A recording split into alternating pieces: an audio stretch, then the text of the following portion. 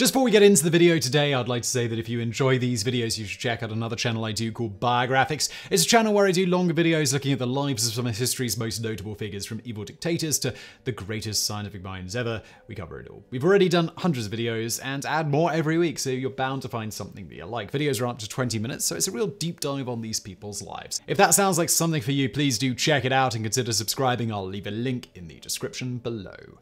All of us have grown up reading about the most prominent scientists and mathematicians from history, such as Einstein, Newton, Archimedes, Marie Curie, Pythagoras, Darwin, and the like. These names reverberate throughout history, not just for the weight of their discoveries and inventions, but also for fundamentally shaping our collective understanding of the world.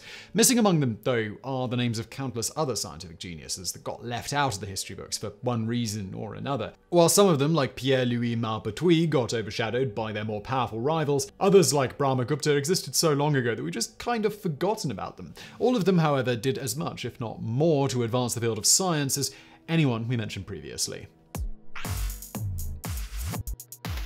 Number 10. Pierre-Louis Moreau de Maupertuis. If we were to count everything that Pierre-Louis Moreau de Maupertuis were good at, we'd probably be here for a while. Born in France in 1759, Maupertuis was a gifted mathematician, biologist, geneticist, philosopher, and physicist. He was an active proponent of Newtonian physics, proving for the first time that Earth is actually an oblate spheroid instead of a sphere, an achievement that earned him an invitation to come and live in Berlin by King Frederick II. He was also a pioneer in the fields of evolution and genetics. His most important contribution to science, however, was the principle of least action. Simplistically put, it's the principle that given a finite amount of time, any system, say a car going from one point to another, would minimize the amount of energy it uses as a whole. While it may not make much sense to most of us, the concept is now a central part of many major branches of science, including theoretical mathematics, quantum mechanics, fluid mechanics, and particle physics. Unfortunately for Maupertuis, the most vocal critic of the principle also happened to be one of the most influential figures in Berlin at the time,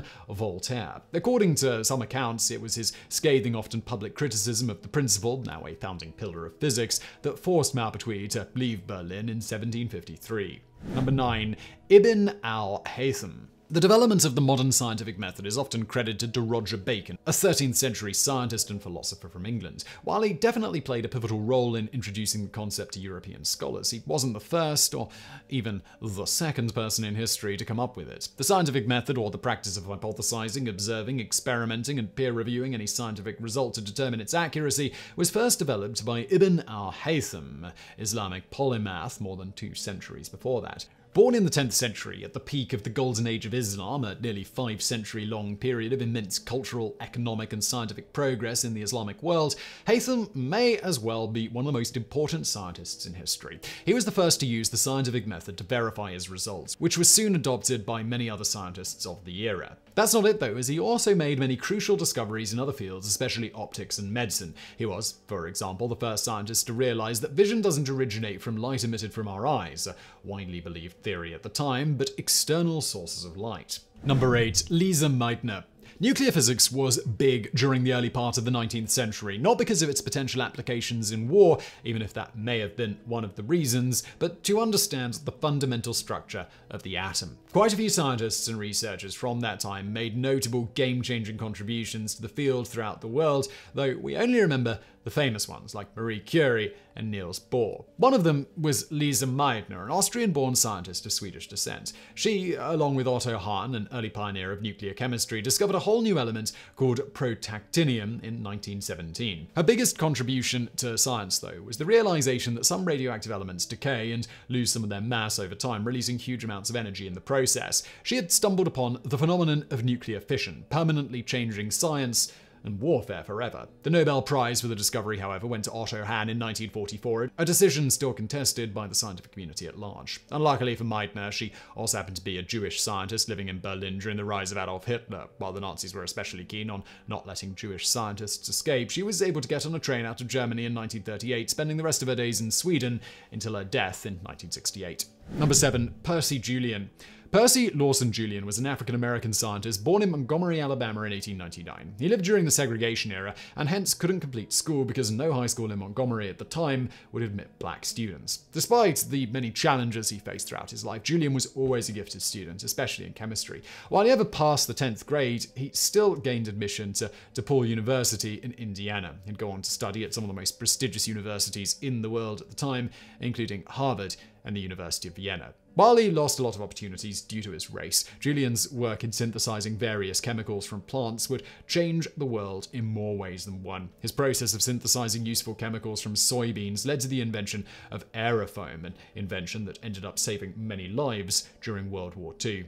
Number 6. Esther Lederberg. While most of us have never heard of Esther Lederberg, anyone who has anything to do with the field of microbiology certainly would have. Her research in genetics and cellular biology transformed the way we understand viruses and bacteria, and many of the lab methods she developed are still widely in use. Out of all her contributions to biology, and there are really too many to count here, the most important was that of the lambda phage in 1951, a type of parasitic virus that infects bacteria.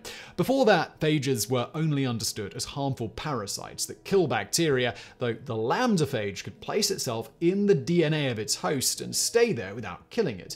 It was an instrumental discovery, and since then the lambda phage has been used as a model to better understand viruses and bacteria. While she was often overshadowed by her husband, Joshua Lederberg, a gifted scientist in his own right, Esther laid the groundwork for modern molecular biology, paving the way for other fields like genetic engineering.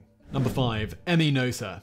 Unlike most people you'd likely meet, Emmy Noether had a lifelong love of mathematics. One of the most gifted mathematicians of the 20th century, even if almost none of us have heard of her, her greatest achievement was coming up with the theorem based on Einstein's theory of relativity, which is still widely in use today. Noether's theorem, as it's now known, states that any symmetrical system in nature has conservation laws that work to preserve its symmetry. While it may not mean anything to most of us, the theorem, proven in 1915, the same year that Einstein first introduced a general theory of relativity, is now a key concept in theoretical physics. Her work was so important that Einstein once called her the most significant creative mathematical genius thus far produced. Number 4. Subrahmanyan Chandrasekhar. Subrahmanyan Chandrasekhar was an Indian-born American physicist and mathematician with key contributions in the field of quantum mechanics, astrophysics, hydrodynamics, and ballistics, among many others. His biggest gift to science, though, has to be his work regarding the evolution of stars. Back in the 1930s, it was widely believed that when stars convert all their hydrogen to helium,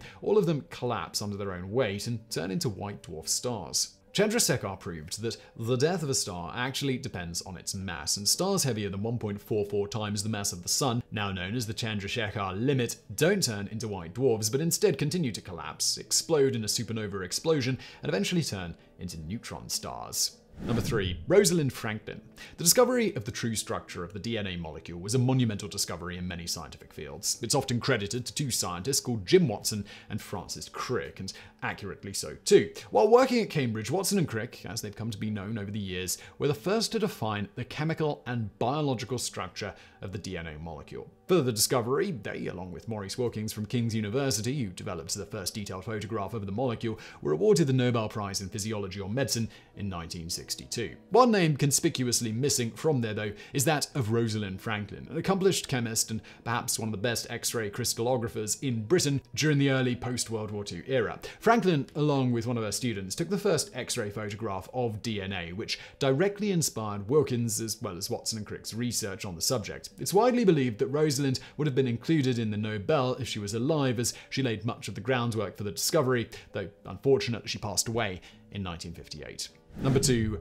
Brahmagupta. In popular imagination, the history of early mathematics centers around ancient Greece and Rome. It was, however, Indian mathematicians that pioneered the early methods of arithmetic and geometry that we still use today. The 10-digit place value system of numbers, as one example, was first developed by the Indians and later perfected by the Arabs during the Islamic Golden Age. Perhaps the most important Indian contribution to mathematics was the number 0, made by a 7th century scientist, mathematician, astronomer, and philosopher known as Brahmagupta. Many people before him name in many cultures, had come up with their own ways of accounting for the missing zero, though with little success. Brahmagupta's work, for the first time, defined the properties of what we now know as the number zero, solving many long-standing issues in calculation up until that time. This would have a huge impact on Arabic and Byzantine and later Renaissance scientists and mathematicians who'd go on to build upon Brahmagupta's work and shape up mathematics as we know it today. Number 1. Al-Khwarizmi.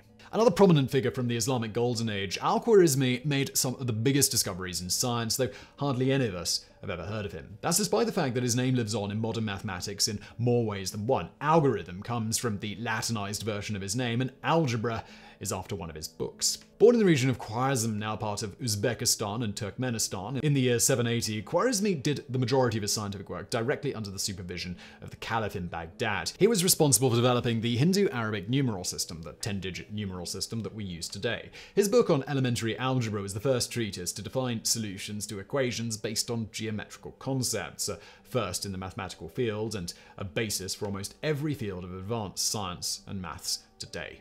So I really hope you found that video interesting. If you did, please do hit that thumbs up button below. Don't forget to subscribe, and as always, thank you for watching.